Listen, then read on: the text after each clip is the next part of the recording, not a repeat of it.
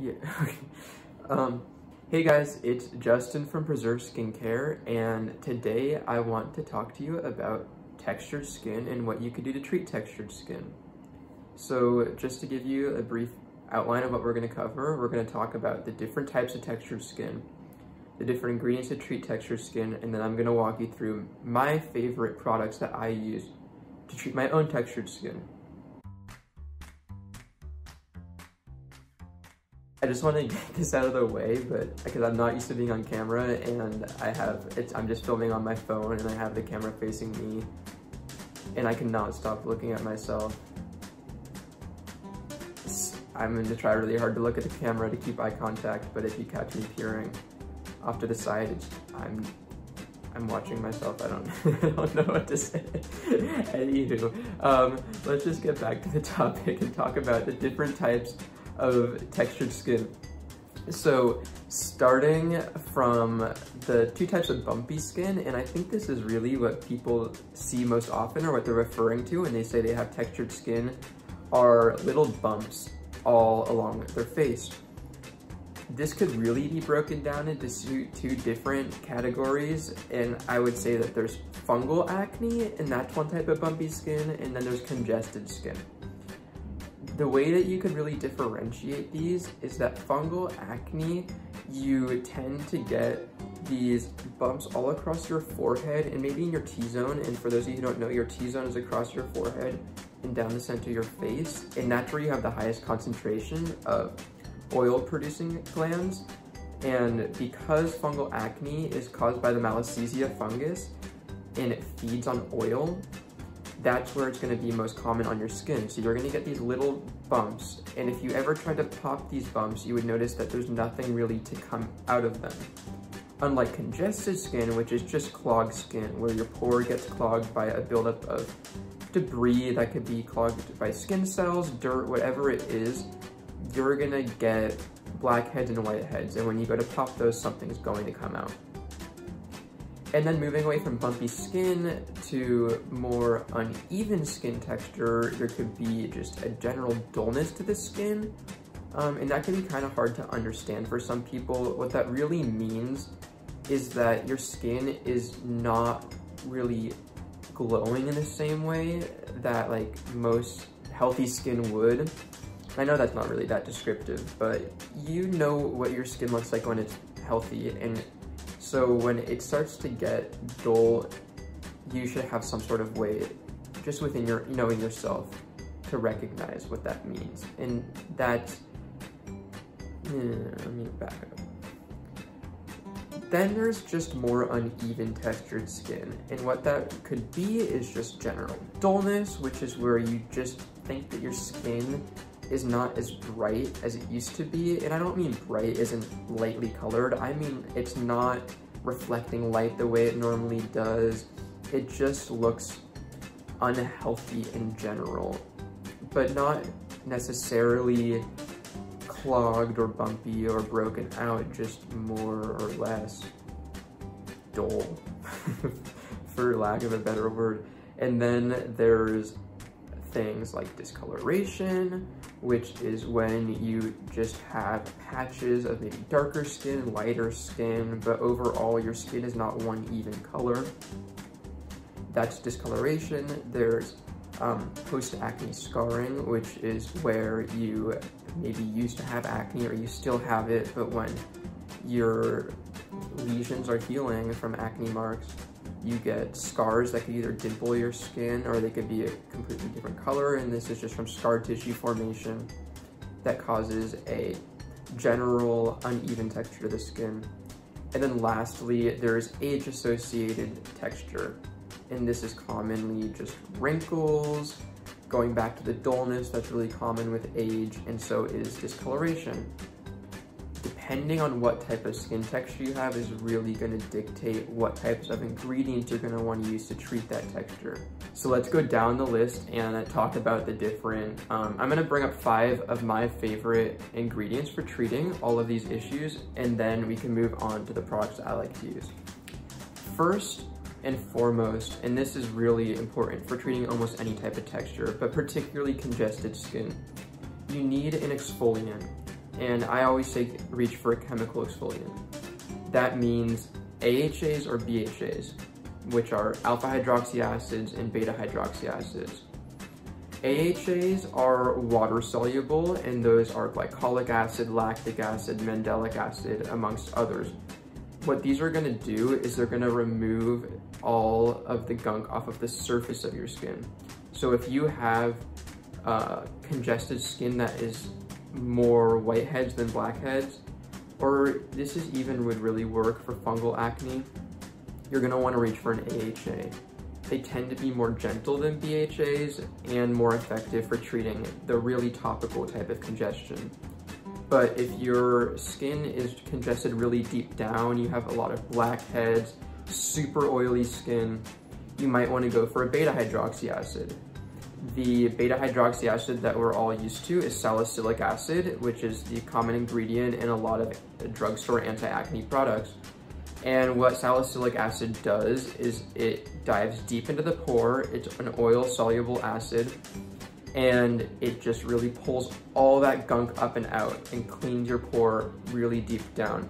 The third ingredient on the list is going to be niacinamide. Niacinamide is vitamin B3, which is an amazing ingredient for treating dullness and hyperpigmentation. People often confuse it for a skin lightener, which it is not. Niacinamide evens your skin tone to one color. It does not generally lighten your skin, but it does brighten your skin, and people really confuse these two. Lightening your skin is when you change the color of your skin to a lighter color. Brightening is less measurable. It's actually just when people say my skin is dull or bright. And this is just like the general dewiness and glowiness and healthful look of your skin. Niacinamide is really great for accomplishing this glowing, bright look because it's going to get rid of any particularly dark spots, and it's going to get rid of any light spots that are either caused by sun damage, post-acne, scarring, or whatever. So niacinamide is just an amazing ingredient for this. And that's really why you're gonna find it in a lot of skincare products all across the market, because the formulators realize what a valuable ingredient this is, so they will just almost throw it into any product these days, which is honestly not a bad thing. I'm happy to see it in any product I use on my skin. Next, I would say and maybe I should have mentioned it first, everyone needs an SPF in their skincare routine. People I think are starting to understand the importance of wearing a sunscreen, but they don't really understand that it contributes to things beyond sunburn, skin cancer, and skin aging, which it does do all those three, but also can cause really horrible scarring when you do have acne, and it can cause things like acne in general to get worse, and the reason we're here today, it can cause skin texture to become really bad. So if you could just add an SPF to your arsenal, it's gonna be really effective in preventing things like discoloration, skin texture, wrinkling, dull skin in general. And then last but not least is urea. Urea is a compound that is naturally found as one of the natural moisturizing factors in our skin. And what it does is it's a humectant ingredient. And a humectant ingredient is an ingredient that has the ability to pull moisture and humidity out of the air and into your skin. When we start to age, our skin loses its ability to really hold onto moisture. So this skincare products targeted towards aging are going to be formulations that really help our skin pull in moisture and keep it within the layers of the skin. Urea is like this, but also it has that edge to it that helps with texture. Urea is not only a humectant, but it's also a keratolytic. And a keratolytic is an ingredient that helps us shed the dead skin cells off the surface of our skin. So with urea, we're able to moisturize and exfoliate the top of our skin. So for people that have either dull skin or aging skin that have small fine lines, urea is going to be a really amazing product to help pull in moisture and get rid of that dullness and the rough layer on the surface of our skin. So that concludes the 5 ingredients that I'm going to mention in today's video.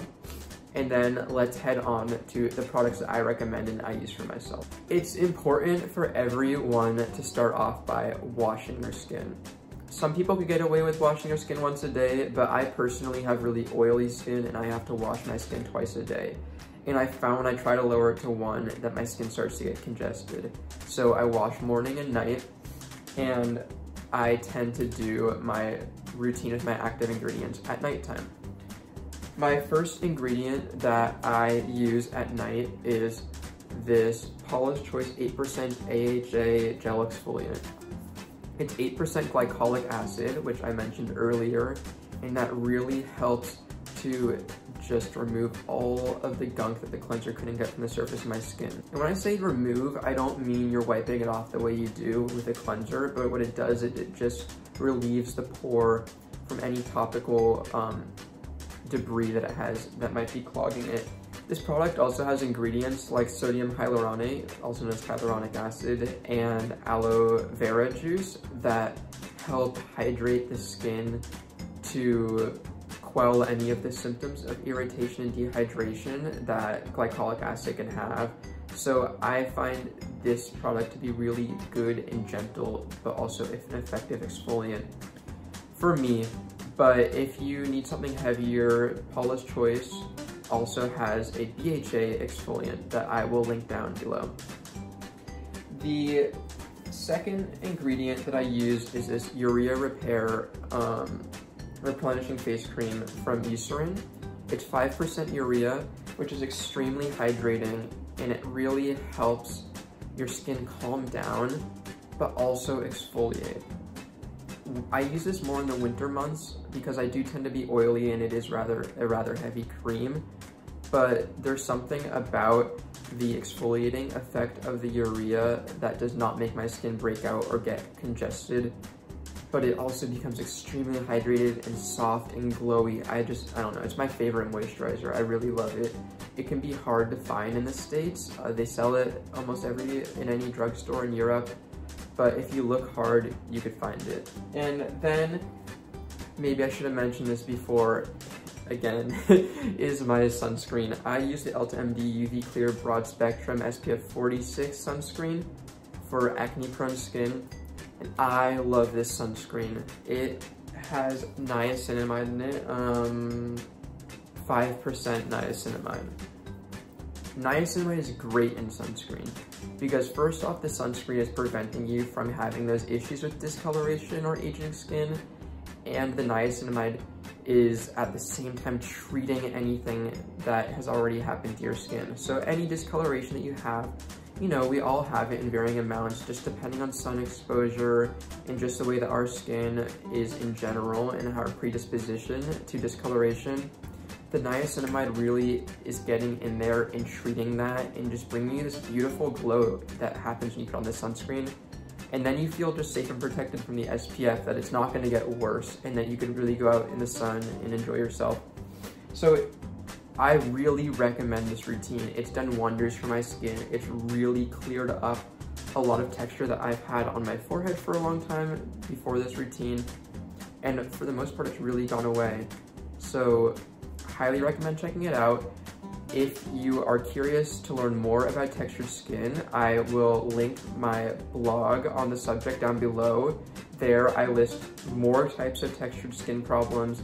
There are 10 ingredients that I list to treat it and tons more recommended products. So if you don't feel that my routine here is something that would work for you, there is something for sure on the blog post that you will find speaks towards your condition. Thanks for joining me today. I appreciate it. This is, again, Justin from Preserve Skincare. Have an amazing day, guys.